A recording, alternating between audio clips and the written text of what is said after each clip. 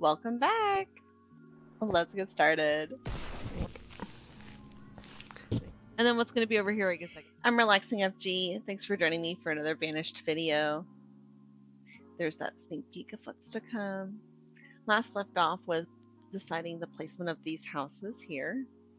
Once I have a nice long row of those to the extent of the circle of influence of the market, I go ahead and place a hospital and a schoolhouse down.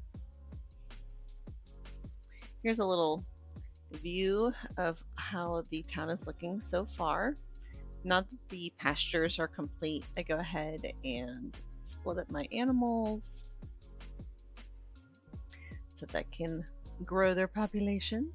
I start thinking about placing a quarry. I don't really have a big need for stone, but I do want a quarry in place before I grow so much that, I end up needing a quarry and I don't have any place for it.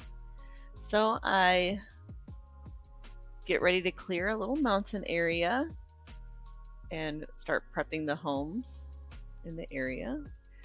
I like this setup so much, I'm going to go ahead and put down some stone roads. That area is now prepped, so I will place the quarry down.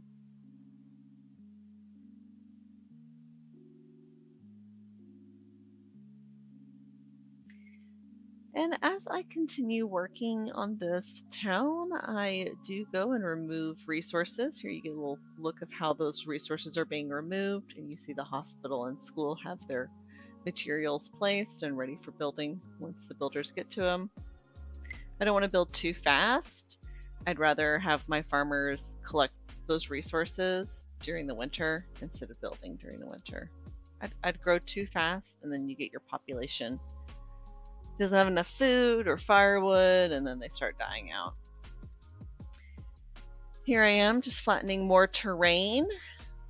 I want to keep the outskirts of my town clear, or be clearing that outskirt area, so when I'm ready to build, the land is ready for me.